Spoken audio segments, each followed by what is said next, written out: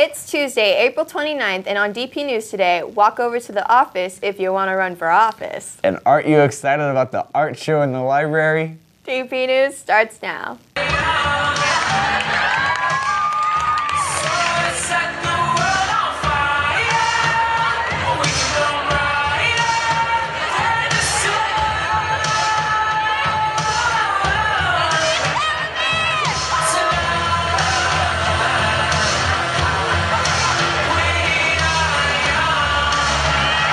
All students interested in running for sophomore, junior, or senior class office, petitions are now available outside the activities office located in the main office building. Be sure to get your petitions signed and oaths filled out.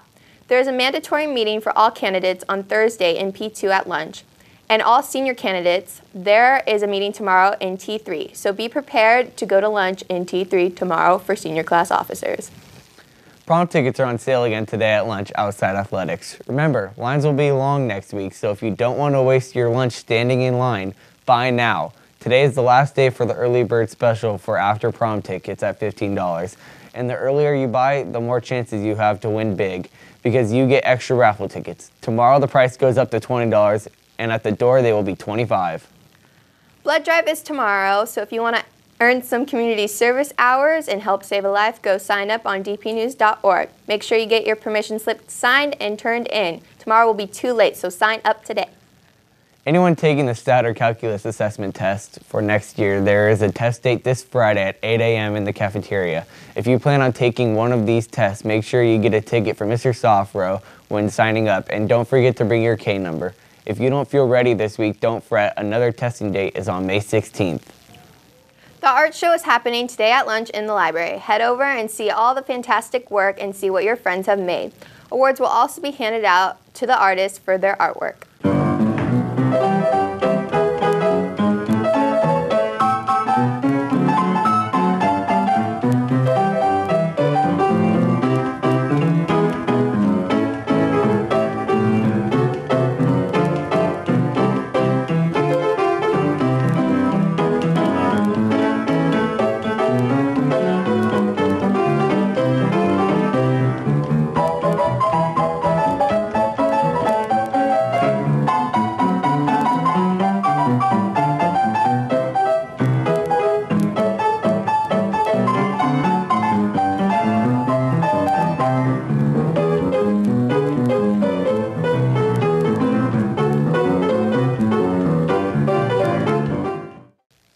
Seniors, you must turn in your community service hours now if you want them to be included in the senior awards.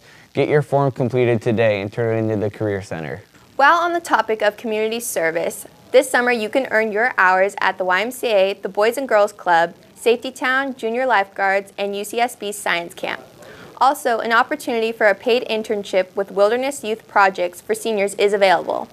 To volunteer, there are several carnivals locally taking place, and as well as counseling positions at a bike camp and the UCSB Family Vacation Center.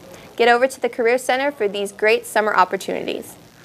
Speaking of summer, the Santa Barbara Education Foundation Summer Achievement Session is back. Students can enroll in classes like Health, Freshman Seminar, Econ, American Government, World History, Biology, French, Latin, Freehand Draw, and even Mixed Chorus to get ahead on the following school year and earn some credits. This summer sessions begin on June 16th through July 24th at San Marcos. Registration for classes are now open online at sbefoundation.org.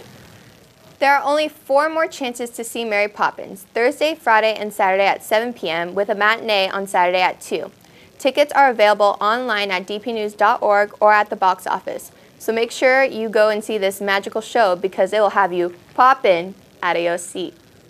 When trying to express oneself, it's frankly quite absurd to leaf through lengthy lexicons to find the perfect word. A little spontaneity keeps conversation keen. You need to find a way to say precisely what you mean. Clubs meeting today are Art Club, Math Club, Animal Shelter, Motocross Association, Aquatic Mammal Discussion, Mountain Bike Club, ASA, Lakes of Love Club, Bike Club, Photography Club, Cool Cats, Ukulele Club, Economics Club, Unite the Light, Teen Club, Vitamin Angels, FCA, Vocal Music, and Girls for Change Club. A birthday shout out to freshman Caitlin Timon. Happy birthday. Well, that's all the news we have for you today, DP. I'm Kira. And I'm Dallas. Here's Nate with the sports.